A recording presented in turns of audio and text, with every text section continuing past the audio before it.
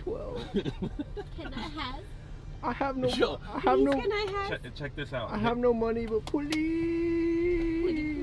The new V12, the Dolce Cilindri. I don't know how to say it. It's 8 inches wider than the A12 though. It's a whole. A little bit.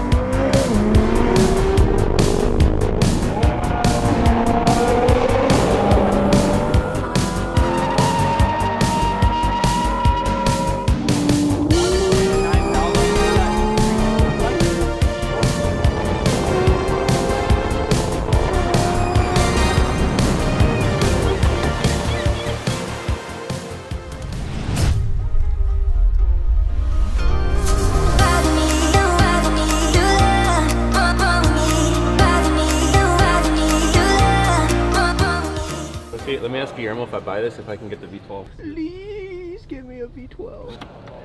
Yo, Dylan, this is sick. I don't know why you don't like it. Look at the carbon doors, bro. It's cool, but it's not. How much is this? It is $100,000 more than the 750. Exactly. Yeah, but it's not going to depreciate as fast as the 750.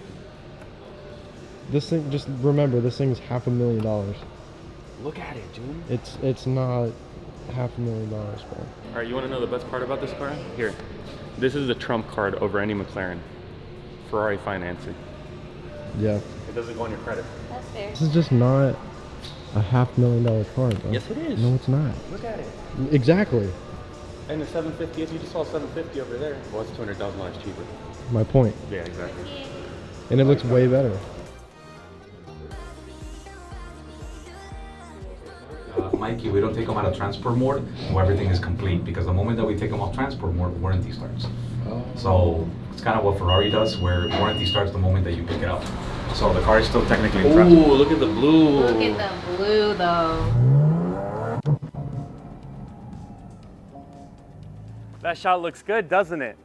That's why I've partnered with Faster Media, the company that does all the storytelling here on my channel, from the editing, to the content posts, to the strategy to post to Instagram, TikTok, and all other social media platforms. Faster Media has curated a strategy for me that has allowed me to grow.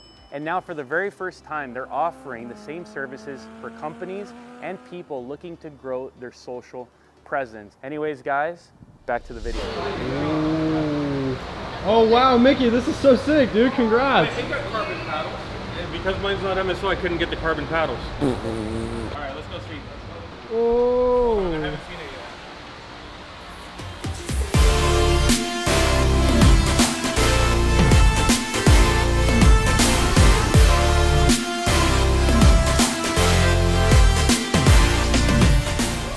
yet. Well.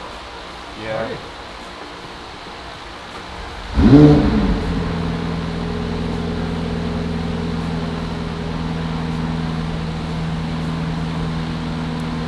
What are you thinking? You like it? Hold on.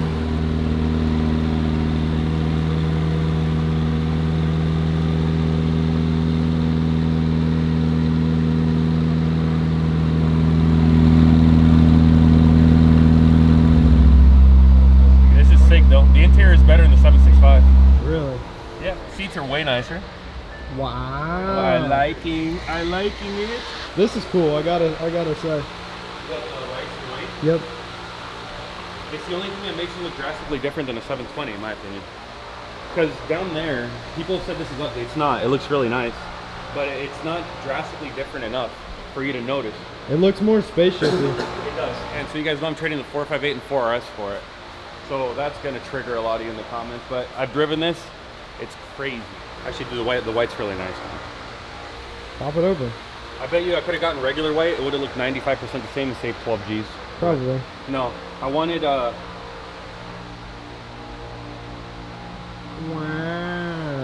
well, this is the homage to the 60th anniversary. Come here, it's got the 60th anniversary here. I had gotten the steering wheel, but they took it off because of supply chain issues. Obviously, the color is one of the 60th anniversary colors. They have this in orange and a gray. And then it's got the plaque if you get a certain number of options. But you can only get that numbered if I would have gotten stripes. Yeah. So if I would have gotten the stripes, it would have been one of 60. But I think there's probably going to be about a 160th anniversary car. Yeah, and we'll do a full spec overview in another video, but I didn't get carbon everywhere on top because these cars come standard with black instead of the 765's palladium, which is ugly. And I got the carbon wing. I think carbon pack 2, carbon pack 1 and 2, and the wing in carbon. Wow. Let's sit inside real quick. So yeah, obviously carbon sills. And the first thing you notice about the 750 versus 765 is how much better put together it is. Like in the 765, on the seats especially, you have like these weird edges around the bucket. And then where everything came together, it was a lot more raw. And obviously that's the ethos of the car because it's carbon and it vibrates like a vibrator. But this car is a lot better put together. But you still get that 765 fizz when you turn it into sport or track. Notice? The car is like, the lift is up and I can't put the top down because it's in transport mode. Until I pay, it doesn't come out of transport mode. And it sounds really good.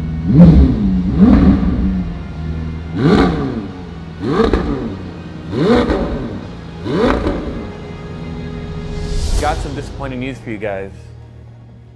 I had to skip on the car you just watched an 8-minute video on. I'm sorry for wasting your time.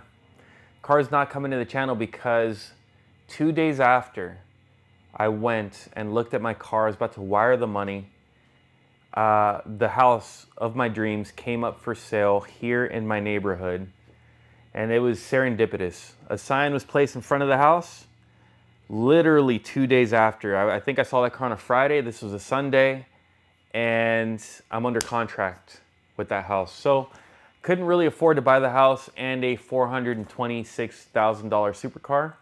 So we're skipping the McLaren, and I just want to say, guys, I feel bittersweet. You guys know when I sold the 765, I regretted that decision. I should have kept that car, bought this, and that should have been my garage today. So at this point, I'm McLaren less. But I want to say shout out to McLaren for getting me unbanned to be able to buy this car. It was a journey to be able to order it, spec it, and get unbanned from McLaren. McLaren North America, shout out to you. Guillermo at the collection, shout out to you. It was fun in the moment because I thought I was taking it home, but I'm not. But instead of getting a new house, and I've bought a new daily driver, which I think you're gonna be shocked with. Stay tuned for the next video where we talk about that. And hopefully you guys like the spec, and someone here in Miami is gonna really enjoy taking that car home. Nonetheless, go down below, comment, let me know your thoughts. Let me know if you're disappointed or you're happy. You're probably disappointed, you're like, fuck you, Mickey. That's okay. I love you too, guys. Anyways, I look forward to seeing you next video. Take care. Peace.